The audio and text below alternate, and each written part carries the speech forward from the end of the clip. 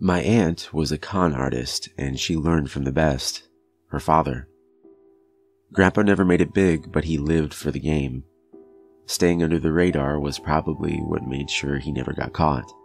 Not once. He was so proud of that. Mom didn't take up the family business. She got religion instead and married a tax accountant. It's so ironic that it sounds like a joke, but it's true.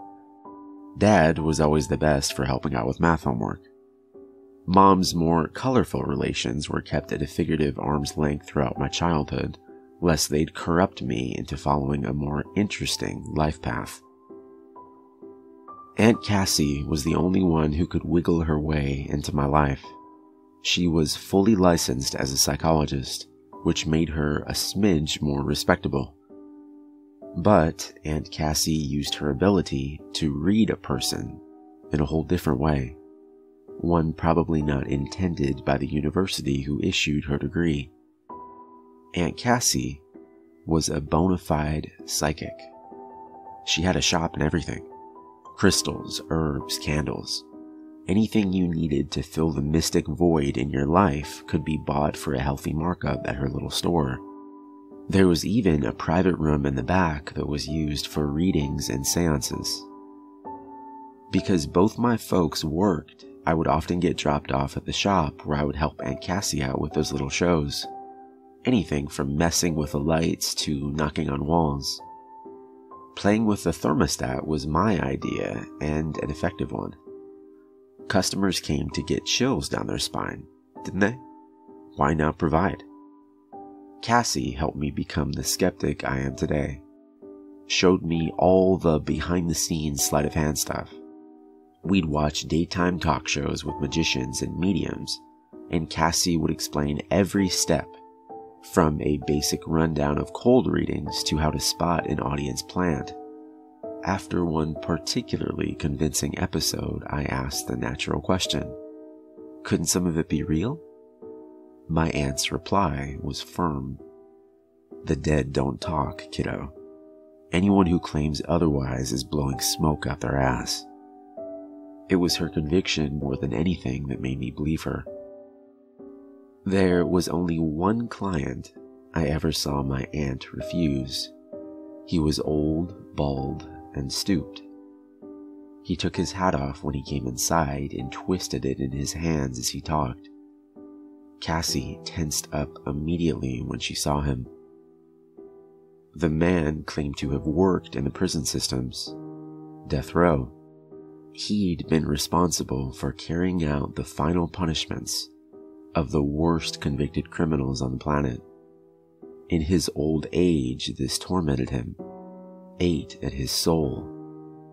He wanted Cassie to contact the souls of the ones he'd killed, so he could apologize and beg forgiveness before he joined them.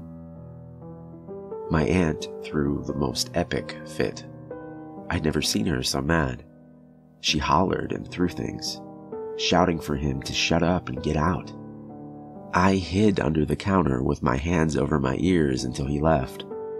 Later, I thought her reaction was one of fear because of the man's job. An executioner has to be a con artist's worst fear. Eventually, I got found out. I wanted to put on a magic show for my folks, and stupidly I thought I'd do a medium bit, where I pretended to talk to Grandpa for Mom. Huge mistake. Mom freaked the hell out and banned me from seeing her sister ever again. I'd left some textbooks at the shop though, so I got to run in and grab them, while Mom fumed in the car outside. Aunt Cassie didn't even have to ask what was wrong. She could read my face after all.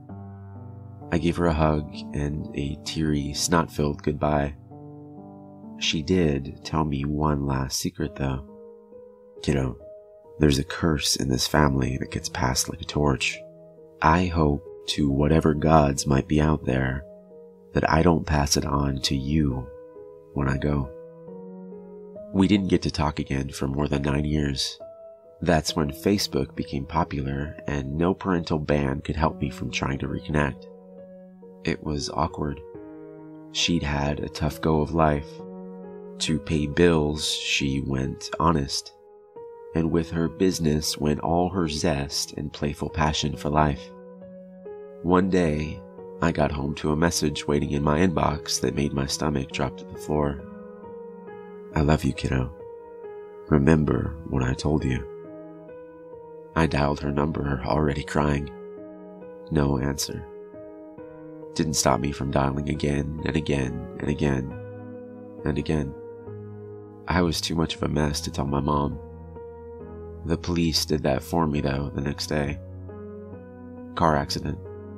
Drunk driver. The funeral was a blur. Relatives I'd never seen in the flesh packed the church.